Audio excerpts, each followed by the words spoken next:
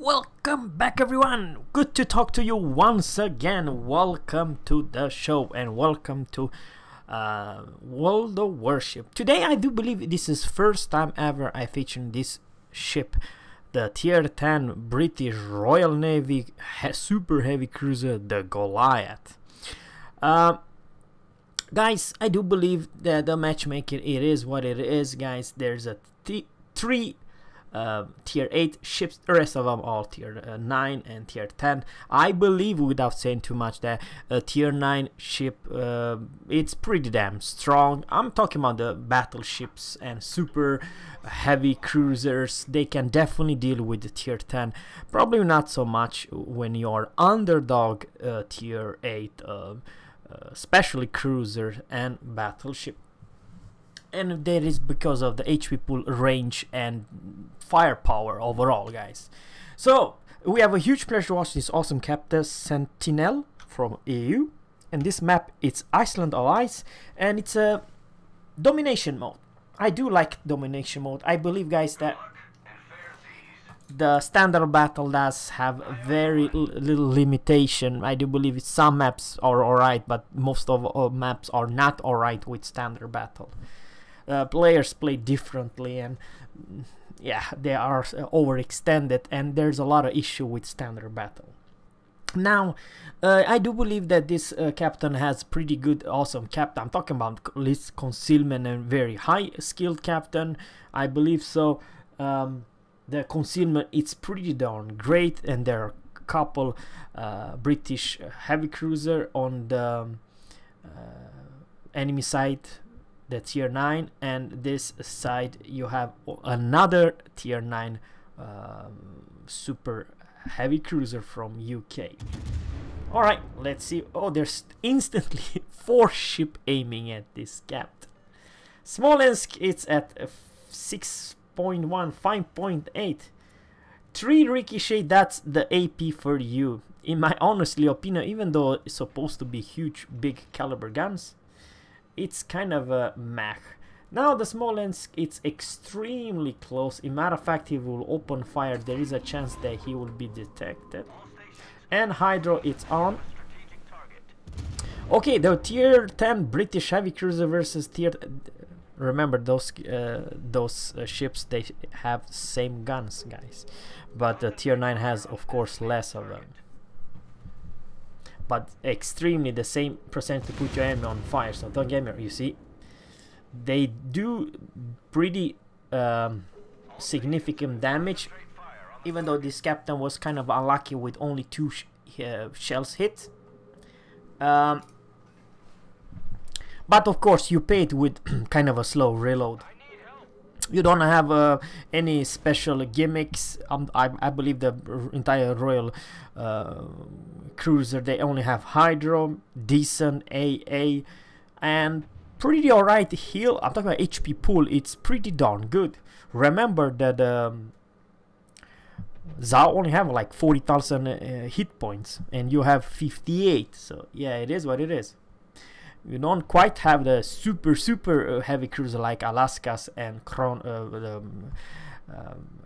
Puerto Rico and stuff like that, but they are in a class like super heavy cruisers. Now let's see, the turret traverse speed are kind of meh, British, shall I say. So keep that in mind. You probably really need the expert marksman, because the turret are bad-ish. This could be nasty if you hit the Smolensk. Yep, and Citadel him. Yeah, you see that it's the Smolensk, it's overpowered, but when the Smolensk, it's too close, then it's very easy ship to take down, because the armor, it's so thin, paper thin, that literally what happened with that salvo, guys, he been Citadel with HE. And same thing, guys with King George V and Conqueror and HMS Lion. That some ships, they have so bad armor that you can nuke them and citadel the crap out of them with HE, and I believe that is a little bit wrong. But I'm not saying, listen guys, I really mean it, I'm not saying that the Smolensk captain did not deserve it. It was a little bit too close, you know. You played different with Smolensk, unfortunately. No, this captain does not open fire. Now he does, and kiting away. The shells are alright, not Russians. They are like a little bit all over the place, and even at this short range at 13.0, 12.9, which is not a whole lot of range, guys, they are not Conquerors close together shells. They are, my honestly opinion, not even near Alaska's shells. They are extremely tight together, and they are more hard-hitting, even though if you have HE or AP, the Alaska's shells takes probably at the same, I'm talking about the loop, the range, or shells per speed, or close to this British shells, but they do hit harder.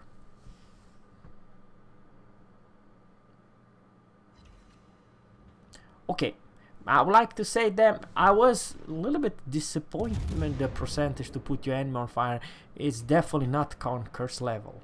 If this captain would have played a Conquer instead, he would at least have 3 fires so far, at least. Probably, guys, the fires, it's a little bit RNG. Yes, you're right. It's not just up to you, it's up to your RNGs. That's what it is, guys. But probably it's pretty damn good. The Monarch is an extremely squishy battleship. I do believe that captain, if you receive this salvo, will take full pen. I very much like to see that, but no luck. Oh yeah, it was like 7 penetration of 9 and only 2 non-pen, but it caused 1 fire. So what I would like to say, guys, is that the British have a crazy good percent to put your enemy on fire, but they are squishy. They eat full damage from all HE spammers. And in the same regards, it's also with French. Let me know in a comment below, guys, if you have played the British heavy cruiser. How is to play versus Italian SAP? It's very interesting. I'm talking about the mid and high tier Italian cruisers.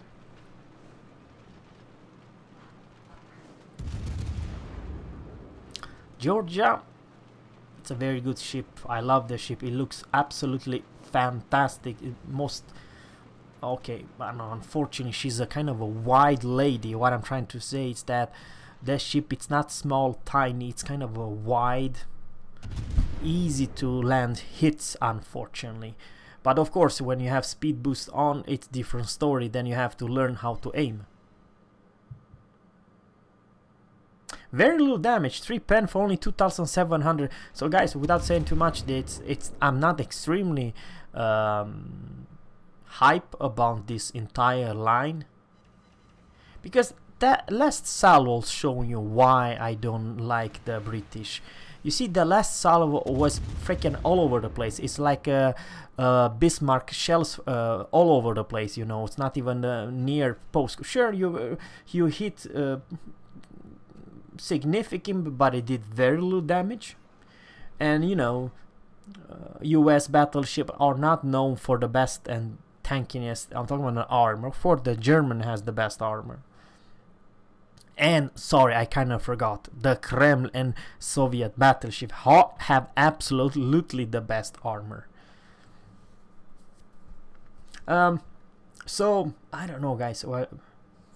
I'm just thinking, if I have to choose between this ship and Zhao, which one should I choose? Both of them, they are HE Spammer. Both of them play total different, and they do have almost, yeah, they do have the same amount of guns, 12 of them, right? But of course the Goliath has a better HE. That's the gimmick problem. That's the biggest difference. The heal, it's totally broken on this ship, not as broken as the Conquer, but you get a picture. But of some strange reason, this type of heal does not have low tier like HMS London and lower tier cruiser. They don't have this so-called super heal-ish.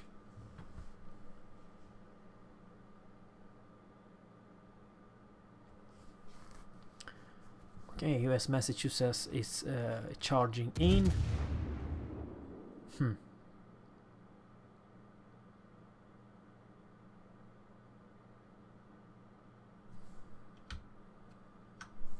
There is a carrier as well. So guys, so far kind of a standard, nothing special. 5 fire, 72,000. But I do believe, guys, that the friendly team kind of a collapse. Yes, Stalingrad and Darling, it's still alive. Very good. The friendly team capped B. They have a little bit issue at C, and most of the enemy's firepower are at Alpha. So what guys, very much, I actually did not even start that. I do have the tier 6 British cruiser, but I took her for a spin in this operation, the tier 6 operation, and man, I feel kind of I have a mixed feeling about the entire British cruisers. I believe, and I kind of rough for me to say it, but when I was playing the Soviet tier 6 battleship Ismail, I had a blast because I reached a lot of damage, close to 200,000 damage in a tier 6 battle. And how was that? Well, everyone was playing the tier 5, 6 and 7 British cruisers, and you Soviet behemoths of railguns and whopping damage. I farmed them for days left and right, even though they have heal. But the thing is, guys, you receive so much freaking damage from a Soviet battleship, it's not even fun. Missouri. Oh, Kronstadt's also over there. Alright, interesting. Very good that he targeted the Kronstadt. Kronstadt, I believe it's also overpowered in that stupid 105 or 71,000, I do believe, HP pool. What kind of a bullshit cruiser has 71,000 HP pool hit points at tier 9? Not even the Moskva tier 10 has this stupid amount of hit points. The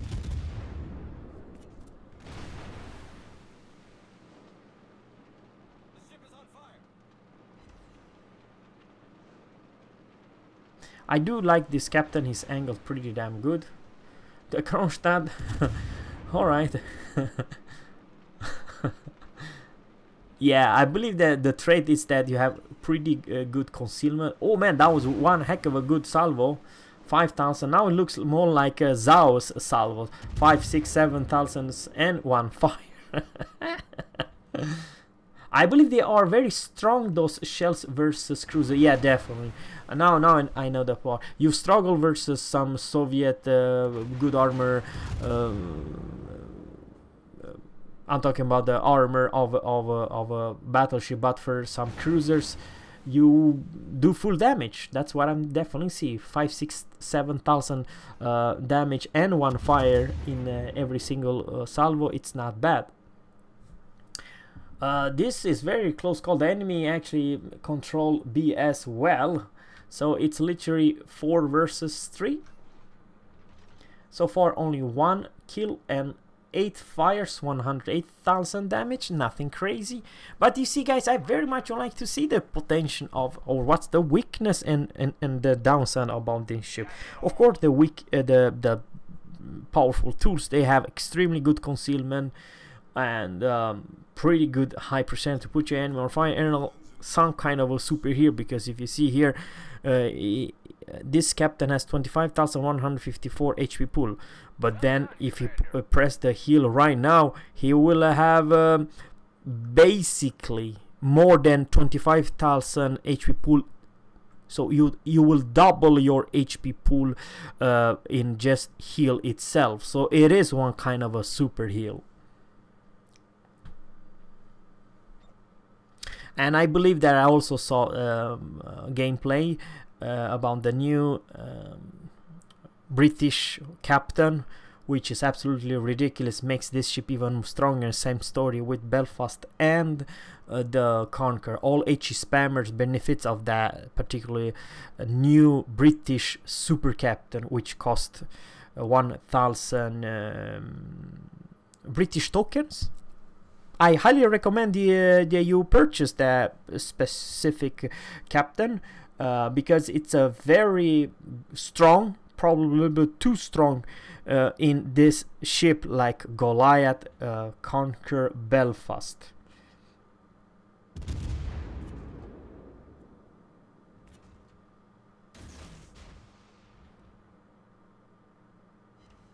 And one fire. One non-penetration, but it costs one fire. So just like that, it's 2 versus 3. It's only him and with the CV only, guys. 8 pen. That was pretty amazing. I have no idea why this Missouri is not return fire. No, he's dead. Well, definitely has some strength, don't get me wrong. Now it's a little bit tricky situation, guys, because it's a DPM monster like a Des Moines. But now he popped the super heal. Remember, he only had like 25,000 HP pool just seconds ago, and he's on fire.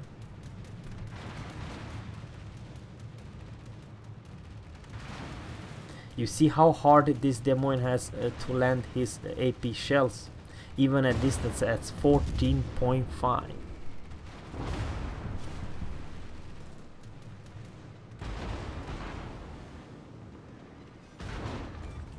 But he did the right thing, change it to AP, because the AP, you see, every single AP, it was a massive damage, 2,500 damage every single AP lands. So kind of a struggle, guys, to land those shells. But the Des Moines, it's great ship, and in the near future it will be buffed in armor, Salem and Des Moines. Wow, that was a close one, but it still eats the torpedo. The A8's not so freaking bad. I'm talking about not the crazy strong, but not crazy bad either.